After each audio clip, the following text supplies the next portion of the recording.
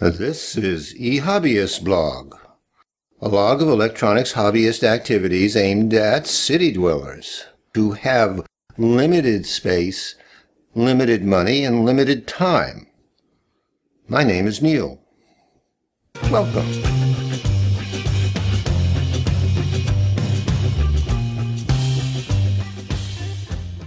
In this video, I was going to do some tests of the printed circuit version of the variable positive power supply, and then I was going to produce the second board and maybe mount both of them to the enclosure.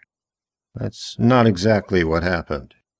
Now, what actually happened a couple of days ago, the first thing I did was forget to turn the video on. I use a video camera as a log for my own purposes, and it's the basis for this YouTube video, usually. Anyhow, I used the prototyping system. The output of the rectifier filter module for the 0 to 20 volt system was attached to the first two binding posts.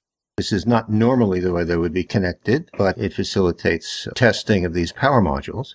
And then I connected these binding posts to the printed circuit version of the variable positive power supply and connected the output of that printed circuit to a digital voltmeter.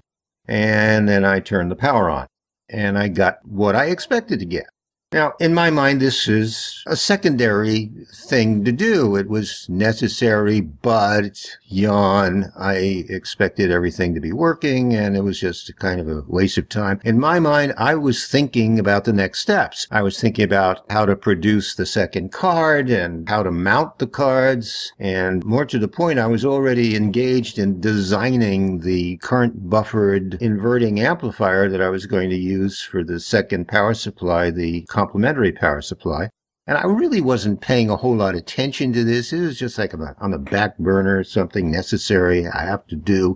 I had the current potentiometer turned to maximum, and I had the voltage adjustment in its centered range, and I got a reasonable voltage, something around 10 volts, and then I set it to maximum, and I got something a little less than what I saw on the breadboarded version, but way above my 20 volt requirement. And then I turned it down to minimum, and I got a little higher than I saw on the breadboarded version. Breadboarded version, I saw about 90 millivolts. Here I was looking at 110, but still quite usable and well within the useful range. And then I adjusted the current limiting potentiometer, expecting to see no changes in the voltage. I reset the voltage to mid-range. I set the current limit to mid-range, saw no change in the voltage. Then I set it to minimum current, saw no change in the voltage, then put it back to maximum. Well, this whole test took place over 90 seconds. Several seconds after restoring the current limiting to its maximum setting, I smelled the stench of electronic death, which I'd smelled before, so I knew what it was. I immediately turned off the AC power and disconnected the rectifier filter module from the printed circuit card, and at the same time, I used my finger to check the IC, to check the 3 transistors and several of the resistors, looking for something that was particularly hot, and there was nothing. Now I'm completely flustered, in panic mode. This is not something I expected at all. So what's different about this circuit than the one I had breadboarded and tested? I've got 3 diodes here. I decided to take the diodes out. All of this without the video camera on. I desoldered these diodes and pulled them out of the circuit. Okay, so now having pulled the diodes out of the board, I need to conduct a test. I'm connecting the negative input to the negative binding post, connecting a banana plug test cable to an alligator clip.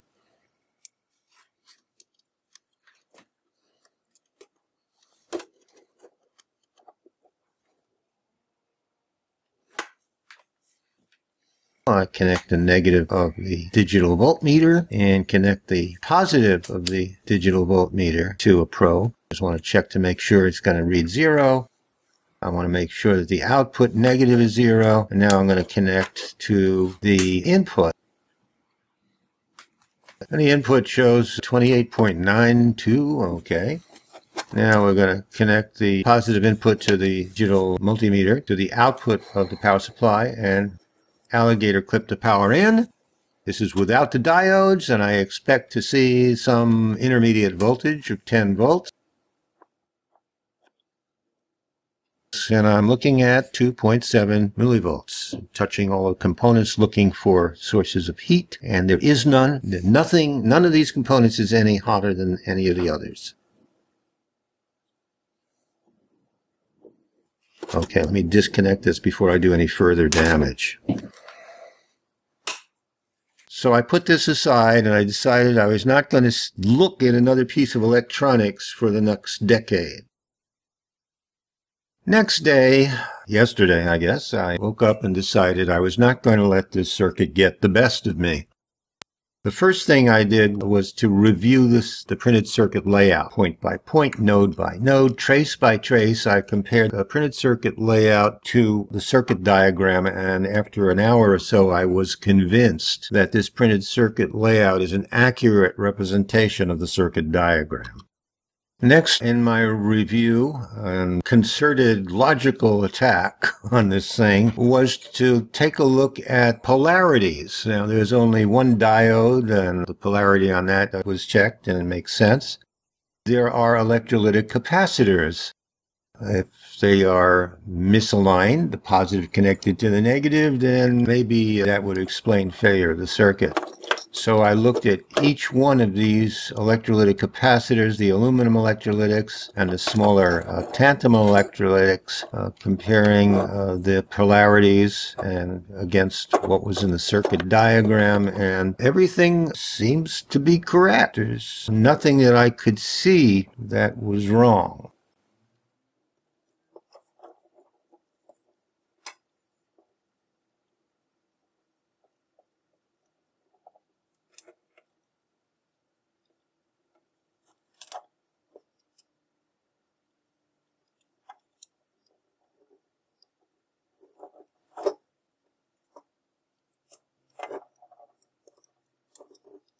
This transistor doesn't quite look right. The footprint is a semicircle for the 3 leads, and the 3906 was an inline lead. And if I can get a look at the numbering on this, which is really difficult to read, the numbering is certainly not 3906.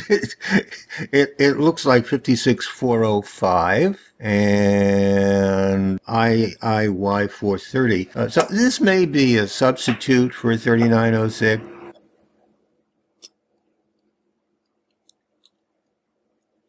But that is a 3906, and it's somewhat different markings than what I've got in there. So whatever I've got in there was not originally breadboarded.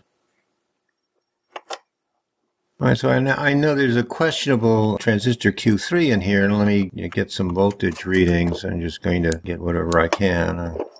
I've got one of these fat probes, which is not at all helpful, but I'm not going to change it. The voltage is coming into the IC, 27.06, that's fine. Voltage on either side of the resistor, and that's okay. Yeah, that makes sense.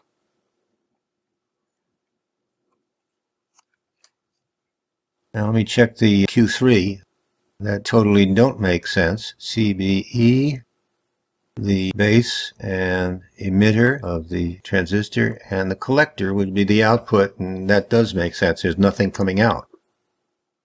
I am now convinced that what I want to do is remove Q3, the current limiting transistor, which is not the 3906 that I breadboarded originally. I'm using solder wick, and let me coat this solder wick with some flux because it's old solder wicks, and the flux makes it easier to wick away the solder. Now if I can find the bleeping transistor leads on here, I'm going to apply the solder wick. The temperature on this soldering iron is 350 degrees. I'm not playing around here, at least for now. I don't care about this particular transistor or anything it's connected with. I am cooling it down to make sure the other components don't get too hot. And the solder wick itself is kind of a heat sink.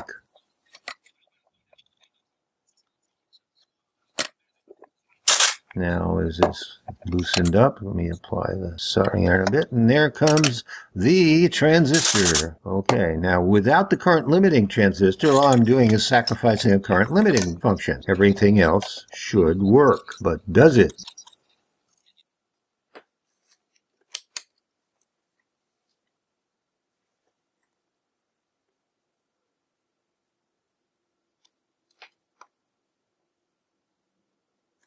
I want to make sure I've got ground properly connected and that I have an input voltage.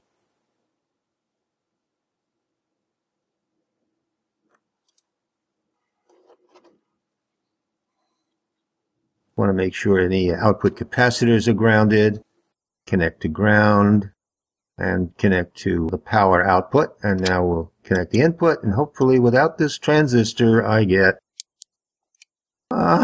absolutely nothing. I'm going to use a fine probe. Pin 14 is not connected. We don't care what the reading is. Pin 13 is a compensation. Pin 12, 27.28, that's fine. Pin 11 is coming in at, I don't believe that, that's 5 millivolts. All right. 11 is the VC, V is a collector voltage. V out coming in at also low voltage, which it should be based on what I'm seeing, 16.3 millivolts. VZ, the Zener diode out, should be 0 and is. Pin 8's not connected. Pin 7 should be ground, and it is. Pin 6 should be VREF, and I don't believe what I'm seeing here. Ouch! That should be 7.15. This is a long way from 7.15. There's something wrong here. Now, this is the VREF part of it, and I don't see how VREF could fail, but I'm looking at it. It apparently has. Something happened to this IC. Now, was the original problem with VREF 26.42 millivolts on the inverting amplifier and on the non-inverting input? I don't know if I got the inverting input. I may have missed it. They're both low, and that they should be roughly the same. 2 and 3 is not used. 1 is not connected. I can't believe VREF. Let me just check that again. I've got 0 on pin 7 and 0.861 on pin 6.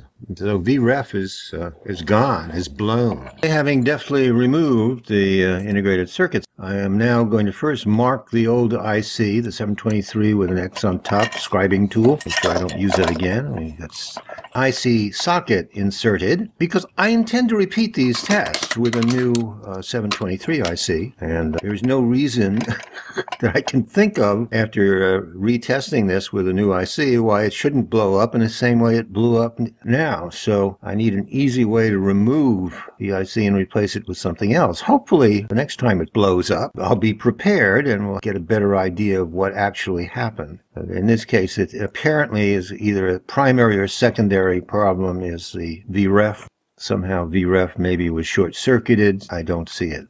Anyhow, I am using a 1/16 of an inch, I think, chisel tip. This time I'm trying to solder this thing with a 300-degree temperature, and it seems to be working. I've tried this in the past, but not recently. 300 degrees did not work for me then, but with this iron, apparently it does. I know it's 300 degrees because I checked the temperature when I got the iron. I'm trying to keep things relatively cool and soldering in different places because there are other components still soldered here and I don't want to do any additional heat damage to them. Now I'm going to put a for-real 3906 transistor in place.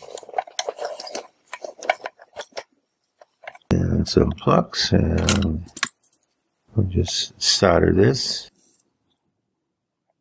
Clip the leads off. And now I'm ready for another test once I plug in an IC. Okay, back in business. In the next video, I'll do what I intended to do in this video, more thorough testing, and I fully expect it to blow up again, but we shall see. If you like this video and the idea of the channel, click on the YouTube thumbs up icon. If you want to be notified as to when the next video is available, click on the YouTube subscribe button. If you want to suggest future directions or topics, make corrections to published videos, or voice your opinion on related matters, then leave a YouTube comment. If you want to see supplementary material that cannot be easily presented in video form, such as high-res graphics, files in different formats, lists of references, go to the corresponding website. Until the next time, good day.